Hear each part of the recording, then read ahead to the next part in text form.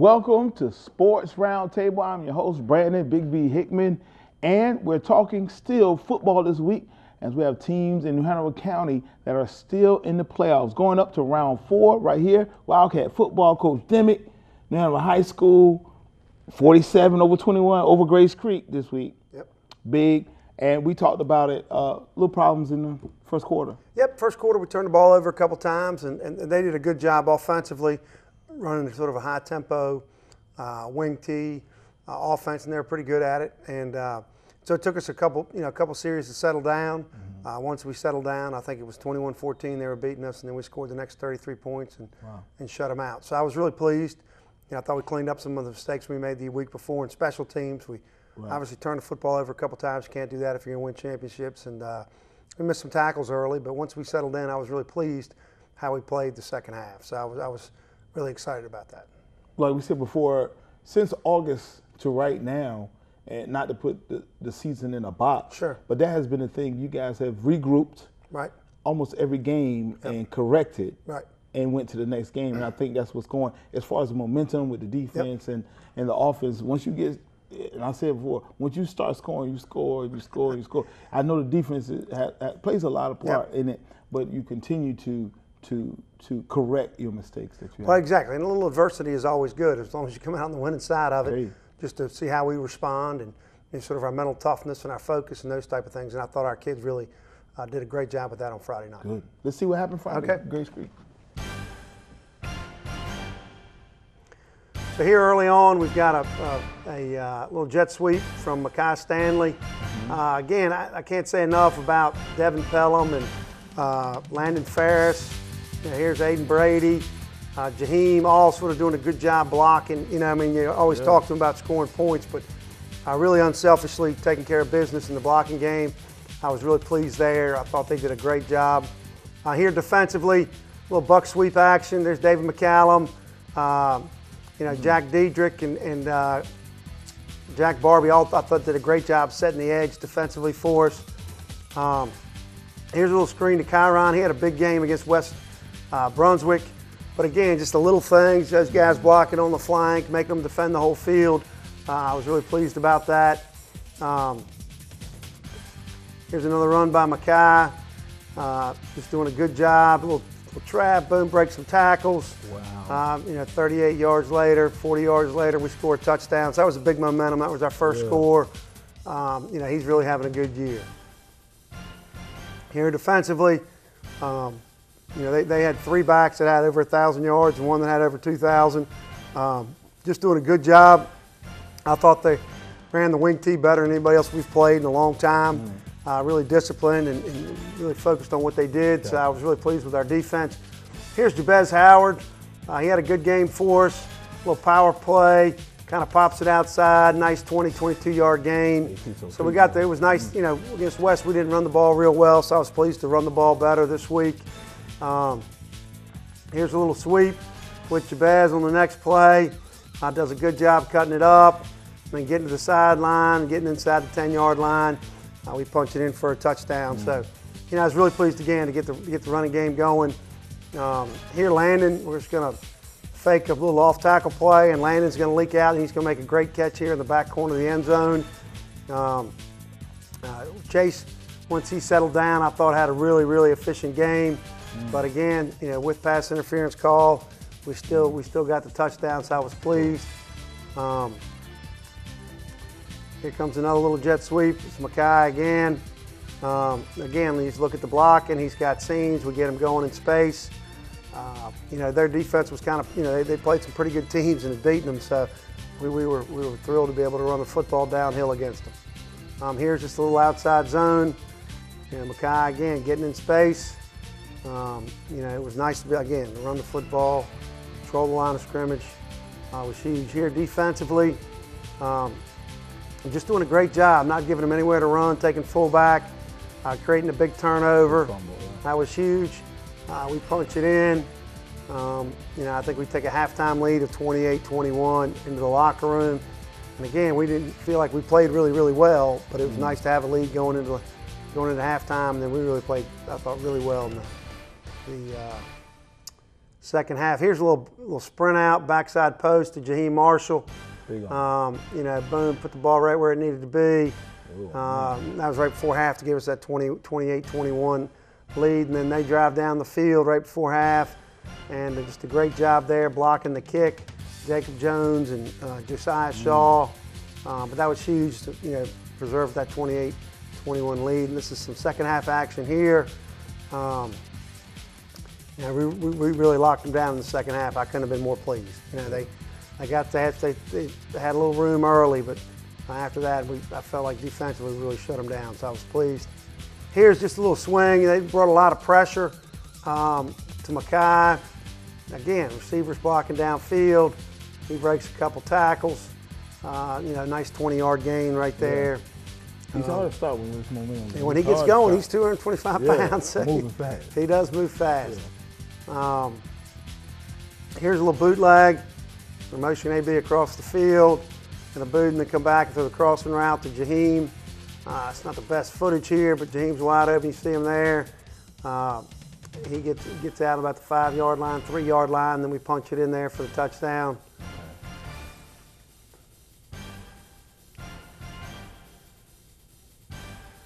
And this is going to be a little slant to Jaheim.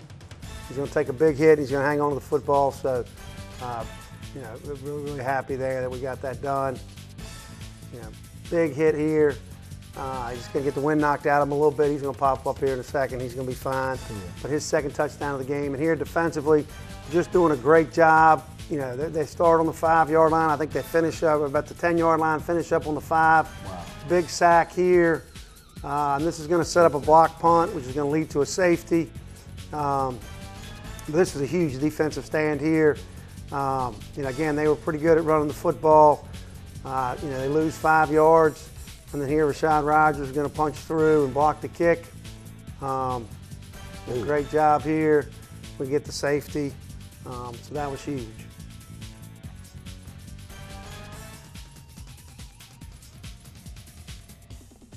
Here's a little quads. We're going to motion Mackay out. They're going to do a good job of covering it, but to do it all, they're going to leave some running lanes here. Chase is going to take off, and I think this was 3rd and 30. And we were fortunate enough to get a first down. There's not a whole lot of 3rd and 30 calls out there. So I was happy about that. And then they stop us. And then, Owen has just been so consistent all year. Here kicking a 43-yard field goal. And he's been done a great job. So really pleased we cleaned up some of our special teams mistakes.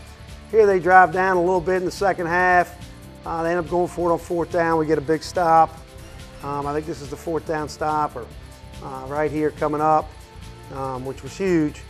Get the sack and preserve the shutout in the second half.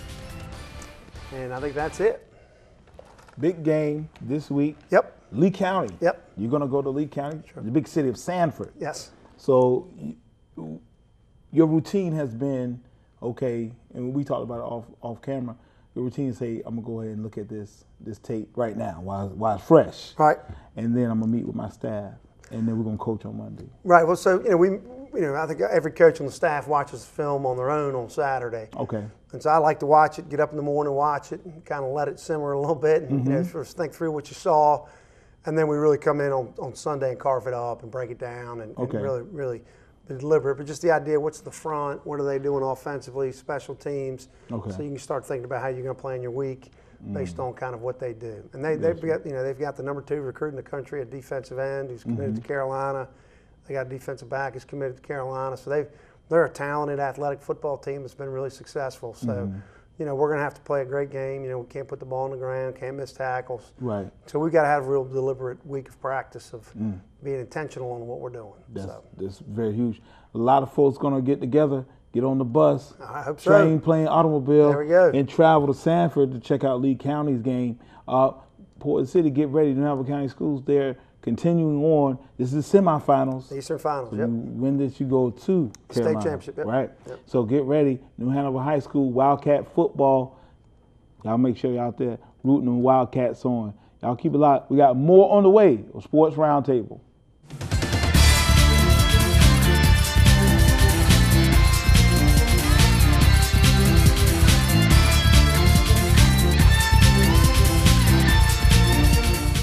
Welcome back to Sports Roundtable. I'm your host, Brandon Big B. And earlier we talked about Wildcat football tradition. We talked about the defense, how once the momentum starts going, it's the defense as well as the offenses that continue to score. And with us we have Coach Caleb Fuller, former Wildcat, right? Former traditional 2013, right? Also former App State player. Shouts to everybody in Boone, if y'all can hear me, okay? Also, the defensive line coach right now. How has it been transitioning? And I know, you've matriculated onto college and now you're back home in Wilmington, but from coaching under the moniker of what we call Wildcat football, how has that been for you? Blessing. I knew from a young age I always wanted to get back into coaching because they invested a lot into me, and I know how important that is in the lives of young people. So, there's no place I want to be right now. Honestly, I love Wildcat football. It's, like you said, the tradition behind it. My father always talks about the banners in Broaden. We don't hang conference banners, we hang state championships. I wasn't fortunate enough to get one in my time, but I want to hopefully invest enough into these guys where they have the ability to go out and chase championships. That's big. That's big. Going backwards just a little bit, you played defensive line. Yes, sir. At App State. I know folks say, that guy play defensive line? How many times did you get that question or, oh man, based off size, what did folks say? I mean, I still get that. Every time I say, I played an app, like, oh, you played DB or something like that. But, we played a defense that allowed me to use my speed. We played 3-4, which is the same defense we run at Hanover now. But, you got to play with, I like to talk about like a dog mentality. Like, you're not going to win every rep, but I'm going to win the next one. So, size is only a number. So, it's the amount of heart you have when you step across those white lines. And, we'll see what happens. That's what it is. Now, the defensive coordinator is very close with you. Yes, sir. And you actually are able to work under him and see his experience as your father. Yes, sir. Coach Fuller, how has that been this year? I mean, it's been, like I said, a blessing. This is my second year coaching with him, but, he coached me all growing up, so I know how passionate he is about, young men and the sport itself. Right. So, he's one of the main reasons I wanted to be a coach, and I understand that impact you have on young men. And, I mean, it's fun. I don't take anything for granted because, you only get so many Fridays. So, but it's been a blessing just to be able to learn from him and, just. Right. Being a former student athlete from Hanover, a young man also that is working at New Hanover High School as well, how's your relationship in the hallway? And I have to ask that question because a lot of times, oh, they go, coach, let me get out. And you can really influence a lot of young men that on the team say, hey, look, man, you need to go ahead and get to class right now. Like, what's going on? How has that relationship been, being in the hallways in New Hanover High School? It's been good. I think I'm young enough to be able to really relate and, understand that I was just in their shoes not too long ago. But I also understand the importance of the classroom and how, I mean, you can be athletic as you want to be, but if you're not taking the grades seriously, I mean, you can't go anywhere. So, I always say things to them like, hey, get your butt to the classroom. You don't need to be out in the hallway wandering all day. Right. I think they listen. I'm not trying to be a, just the police. Yeah. I'll just mess it. But you still gotta set high expectations for them, and they'll rise to that. So it's game day, playoffs, no playoffs, conference, no conference. It's game day. What do you say to your linemen getting ready to run onto the field for their first series on defense? Well, I mean, I think every game is one in the trenches, offensive and defensive line. If you control the line of scrimmage, then you put yourself in a good position to win the football game. But I think Monday through Thursday practice is where you really instill that mentality in them, and then I think Friday is just time to go have some fun. You've done everything you needed to do to this point. As Coach Dimmick says all the time, the hay's in the barn. So, at that point, you don't want them thinking too much. You don't want them all high strung. You just kind of want them to go out there and rely on their training. So just encouraging them as much as possible, and trying to lead them in the right direction. I don't think a whole lot needs to be said, really, honestly. Right. I asked this, and I know we, as me, a former educator, you educating now. You're not supposed to say, all right, so I really like this guy, or I really like this young lady. That they really get me going because they embody what it is to be a student athlete. But I had some great players last week that were on defense. And who's that one player you think gets that team going on defense? I'd probably say there's a couple of them, but I'd say Rashad. He's our inside linebacker. He just plays with, you kind of need a dog at the inside back, or I'd say Rashad. I'd say David McCallum. Yeah. I'd say Wes in the back end. Just honestly, we got some good senior leadership, and I think that's what really carried the team to this point. So, I mean, we got some dogs on defense, and I'm proud of them, but. I can't leave out my guy Jeremiah as well. He plays no guard for me, but it's hard to specify because there's some good ones out there. Right, and that's what it is. Usually hard as that coach, as that educator, say, hey, I like all of them. Yes, sir. That's what it is. We'll be right back. We talking more football this week. Thank you, Coach Fuller. Congratulations. We're on to the next round. Yes, get ready. We'll be right back with more Sports Roundtable.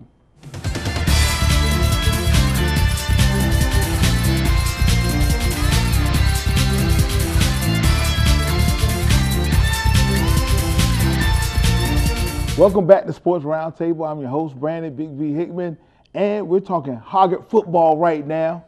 Hoggett went on up to Raleigh to play Wake Forest high school, big game, crazy defense. I was able to watch you guys in the studio at the station, and we were totally root. We root for anything in Hanover County, so we like And my night DJ is from Raleigh, and he was just like, "Yo, they are playing, man." And that was early in the evening, and we went home. But tough loss. It was. Our defense just played lights out throughout the night. Wake Forest is averaging 40 points a game, and it's 6-0 at halftime. Held them to 2 field goals in the first half, both of those on short fields because. We got a punt blocked early, and we had a fumble early that gave them the ball with a really prime time opportunity to score. And our defense, held up and continued to put us in positions for success. Offensively, unfortunately, we just couldn't quite get things going. We put a couple drives together. Give Wake Forest credit; they won the field position game throughout the night. We got pinned inside the 10 3 times, driving over 90 yards against that defense was just not something we were able to get done. So really proud of this team. It was a great year, tough year of just different challenges throughout. But I think as players, they grew a lot. As coaches, we grew a lot. And it was a really fun year. I think we're going to look back, and this is one that we all got a lot from. Hats off to you, Coach, and Hoggett football consistently from August, end of August, begin September to right now. Your defense have stepped up. You got guys, 10th graders, really playing. They all played a lot of young guys this year. Yeah, and they playing. Yep. Let's see what happened Friday. So this picks up. This is actually right after the block punt. So you can see how, they've got the ball at the 10-yard line. So that's the first defensive play from scrimmage right there. Would have been real easy on that momentum swing. For them to make a play there, but instead you got Chris Redmond right there leading the charge as usual. Bryson Lappa and Jackson King, 3 guys that were all over the field all night. Same possession. Again, they've got heavy momentum off of the block punt, and you can just see, the guys are just working to the football. Wake Forest has some incredible athletes, and just really pleased. I thought we did a really good job defending our flanks Friday night, which is something we've struggled with a little bit this year. But again, it's pursuit and angles. Coach Welliver and the defensive staff just did a great job drilling that in, and I thought we came a long way. This is an early pass completion to Tyler McCarthy, tight end. Sure wish I had him for 4 years. He played his first year as a senior this year, multi-sport athlete, and just a great target for us throughout the year. But that was one you know, early completion that, you know, that was a drive that was rolling a little bit, and we stalled right there at the end. Back on the defensive side of the ball, again, Wake Forest is really good at running it between the tackles, and they try to get you to close in and take that away and then bounce it outside. Thought we had a really balanced defensive attack. This is Brennan Litzinger getting in there. Again, Chris Redmond, Isaiah Shelton at the Mike linebacker played just an incredible game. You know, a little bit of an undersized player, and he just kept fighting. This is Sam Jones on the quarterback keeper here. You know, gets out, gets loose, and gets some good yardage for us. Sam played most of the first half, or I'm sorry, he played all the first half, and then we rotated Gabe Johnson, so we played both quarterbacks, and both had moments of success and moments of struggle. So those guys just keep growing and getting better. That was Chance Courtney and Keaton Tucker pulling around, leading that play. Rex Hardy on the jet sweep here. Good job cutting it up in there. Jack Thomas and Issa Baggett kind of helping open up things for him. Getting around the edge here.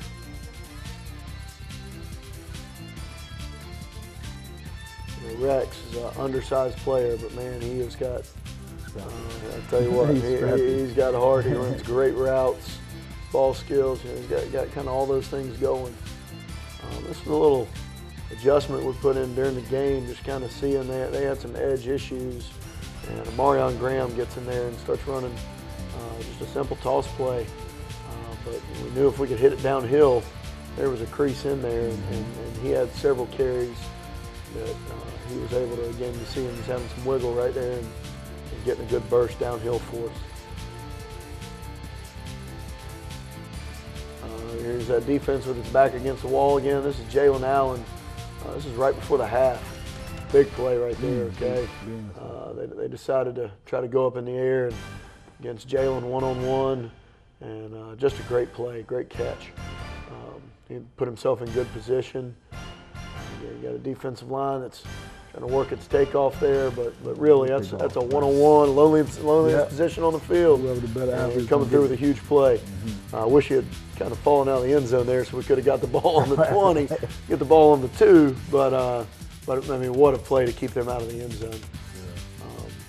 Again, on the defensive side of the field, this is the edges I was talking about. I mean, just again, no cutback lane, but no edge. That's a credit to the players and to the defensive staff, just putting a great game plan together. That's Desmond Fuller right there, number 53. He's a junior defensive end, and he has a big future. I think he's a guy who can play at the next level. I like that, and I like you saying that, Coach, and I like him tapping his lineman on the side to get him over. That was good. Oh yeah. Here we go again. So they try to bounce it, come back, try a little counter play to hit up inside. This is Jackson King, Rover safety, sophomore. Again, just a stud player for us, number 14 there. Brennan Litzinger, 3 technique. Big night for him. Yeah, I mean, just kind of, and again, notice it's kind of all on this side of the field. You know, we struggled offensively to get much of anything going, so you're punting with your back against the end zone, and the defense is getting the ball in short fields and just came up with stop after stop. Great job. Coach getting a little multiple in the front here, going to a 3-4 look. Quarterback trying to scramble, and again, just the hats rallying. There you see Desmond Fuller getting the football again, Chris Redmond. Those guys just kept battling. Can't say enough about them.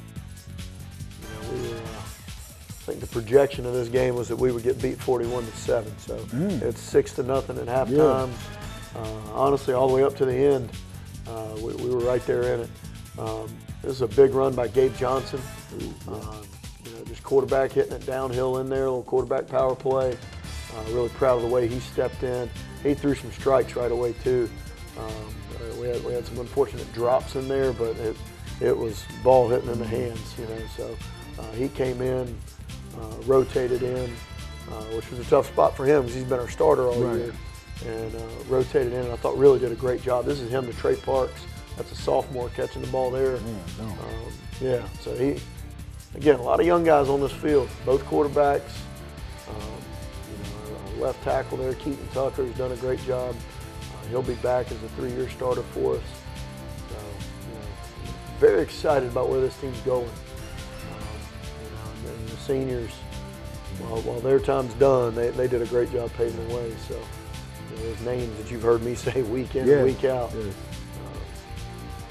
That same drive continuing on. So, Gabe Johnson right here, that's the Issa Baggett, junior H-back, and working at tailback too with a big-time catch there. And then he comes back a little dig route here in a minute as well.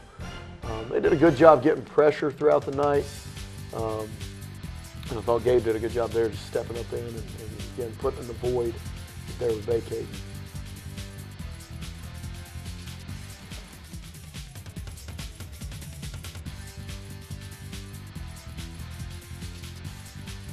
Flood route there.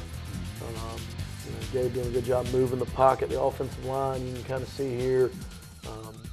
Does a good job with their slide. They were a little late defensively, but there's Keaton, tailback coming around, kind of helping get things set. Wish we could have kept our feet there, but a nice grab by Chad Holler to keep the sticks moving. Like I said, it came down right there at the end. We're driving down. Hoping we could have got a touchdown there, a little onside kick, and see what can happen. But it just wasn't meant to go that way. What do you say, end of the night, to the seniors, to the entire Hargard football? What do you say to those guys? Well, the biggest thing to me is, and I try to tell them each week, is thank you. The time that goes into a football season, it's an incredible commitment, and this group put in a ton of time, going back to last spring, through the summer, through the season, and to just continue fighting through some of the challenges we face this year, between player changes, coaching changes, injuries, all that.